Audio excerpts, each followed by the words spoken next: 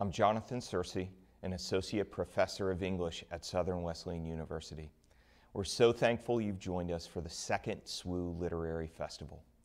This festival was made possible with the support of SC Humanities, a not-for-profit organization that inspires, engages, and enriches South Carolinians with programs on literature, history, culture, and heritage. The South Carolina Arts Commission itself receives support from the National Endowment for the Arts.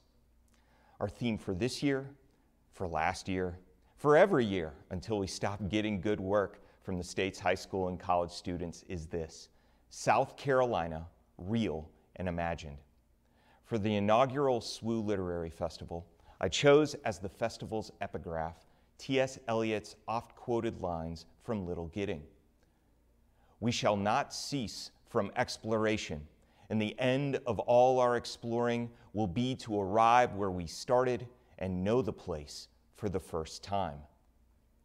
The purpose of this festival is to allow South Carolina's high school and college students to meditate on this state, and then, through the power of their poetry and prose, help us to know this state, the things and people in it, for the first time.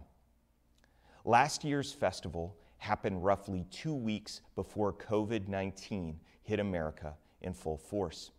We're still living in the pandemic, with one consequence of its reality being our having to host this festival virtually. In the intervening months, we've had plenty of time to sit and consider South Carolina, from inside our homes or in safely distanced outdoor spaces.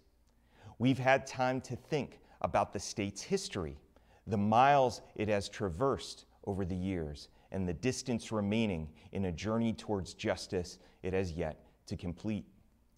In this year's collection of poetry and prose, you will hear poems titled "Down by the Crick" and "Passage Through Mountains" that consider the external landscapes of South Carolina.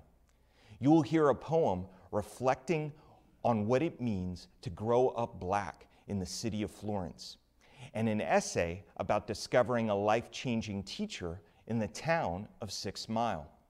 You will hear a short story about a small girl lost on her grandmother's property in Pickens County, and a fantasy story that turned South Carolina into the setting for a monster chase.